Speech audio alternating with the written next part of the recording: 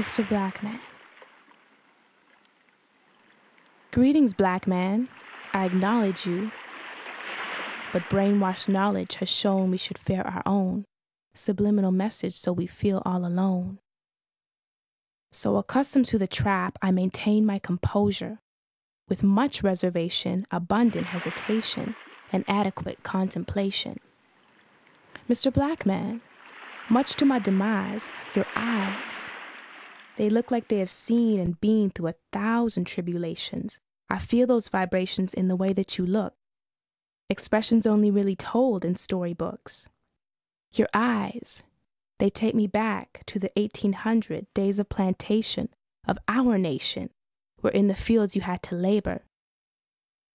Viewing the texture of your hands, they exhibit the great limits you so boldly endured. Mr. Blackman, I observed the stiffness in your move. As you arose, it was exposed, your stories and struggles untold. Your presence allows me to retrace the years you, my ancestors, fought to persevere. Mr. Blackman, please know I hold this dear and near. Your image takes me back to the his story of the black man, the black womb man, shouting words of freedom, "Let my people go!" as you rode that freedom train, locked in captivity's chains. Mr. Blackman, I'm reminded of the time we were refugees. Now let me see.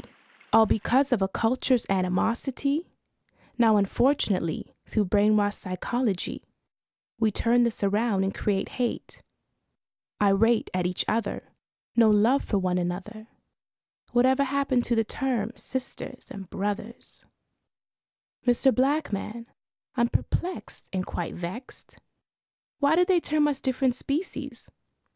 As far as I can see, we are a kind of one, which makes us one of a kind.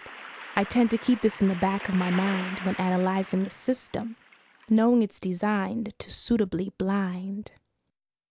Mr. Blackman, why do they designate hate, interrogate, and manipulate?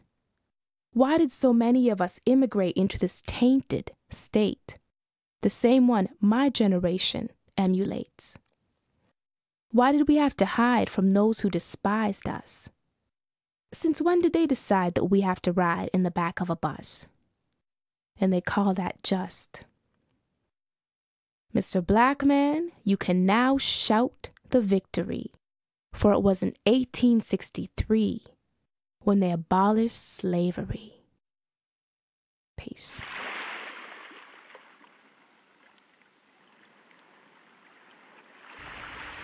On en a assez, on n'en veut plus de ces conditions infrahumaines. Je ne parle pas des conditions même de transport déjà. C'était transporté comme du bétail. Hein. Quand on regarde aujourd'hui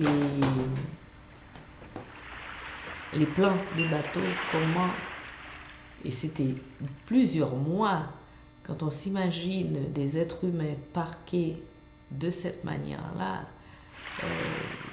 vraiment pas d'espace pour bouger pendant plusieurs mois. Et les gens étaient là. De temps en temps, on les sortait sur le pont pour leur faire respirer un peu d'air, mais dans une cale, des êtres humains, mais même des animaux, c'est pas possible de survivre.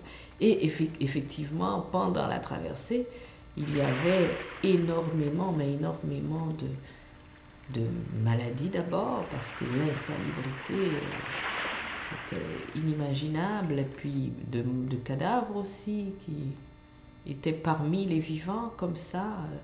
De temps en temps, quand on se rendait compte qu'il y en avait qui étaient décédés, des fois c'était pas tout de suite, on les balançait à la mer et hop, poussez-vous, et puis on continue. Quand on ne s'imagine pas aujourd'hui qu'on ait pu faire ça à des êtres humains. Bon, il faut se dire qu'à l'époque, on ne les considérait pas comme des êtres humains non plus. Hein.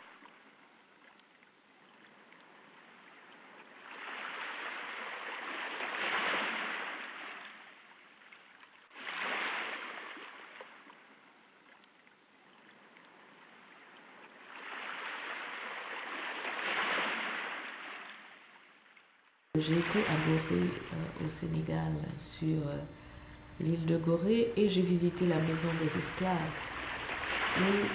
d'où partait une bonne partie de la majorité. Enfin, c'était l'un des ports, je ne peux pas dire la majorité, c'était l'un des ports de départ donc des esclaves d'Afrique, des esclaves noirs vers le continent américain. Donc quand j'ai visité cela et il m'est arrivé une chose qui m'a surpris moi-même, c'est que je me suis mise à chialer. Je ne sais pas pourquoi. En visitant ça, c'était comme il y avait quelque chose de très loin qui me venait, qui me disait pourquoi. Et c'était mon arrière-grand-père, c'était peut-être... Et j'ai ressenti vraiment une douleur, une vraie douleur, et je n'ai pas arrêté de pleurer jusqu'à ce que ça se calme tout seul et que ça passe. Et surtout quand j'ai regardé le cachot des récalcitrants, c'est une espèce de trou où la personne ne peut pas rester debout, ça c'est hors de question. Là, c'est l'espace peut-être dans lequel on mettrait une cuisinière. Pas même une grande, une petite cuisinière. Alors quelqu'un est recroquevillé comme ça, dans ce trou, pendant des jours. Parce que c'était ceux qui se défendaient, les rebelles, on les empaquetait là, on mettait le rebelle en question là, on fermait ce petit trou là, ce petit cachot, et il attendait là, parce que souvent ils attendaient plusieurs jours à Gorée, parce que ça venait de partout, et pour remplir le bateau. Quand j'ai regardé les cellules, les petites cellules dans lesquelles le conservateur de ce qui est devenu une sorte de musée à Gorée nous expliquait que ça, vous savez, il y en avait une cinquantaine, une soixantaine. Mais c'est une pièce où un être humain se sentirait, je sais pas, vivre à deux là-dedans, c'est juste là. Bon, je ne dis pas qu'il n'y a pas actuellement encore des gens qui vivent dans des petites pièces, c'est sûr. Mais bon, quand on pense qu'on mettait 40 à 50 personnes là-dedans, c'est incroyable aussi. Mais enfin, quand j'ai regardé également alors la maison est faite de manière typique, je dirais, de la communauté, c'est que au-dessus, les colons discutaient, il y a cette pièce au-dessus, à l'étage, on va dire, parce que c'est un étage, donc où ça discutait, ça buvait, ça négociait le bétail en question, et en dessous, tous ces cachots où on mettait des centaines de personnes dans des conditions qu'on n'ose pas imaginer aujourd'hui. Et puis, l'autre chose qui m'avait vraiment, quand je suis sortie à cette porte qu'on appelle la porte du non-retour, une fois qu'on y descend, c'est fini, on s'en va. Quand je regardais le roc, les aspérités du roc, comment un être humain peut marcher dessus pieds nus.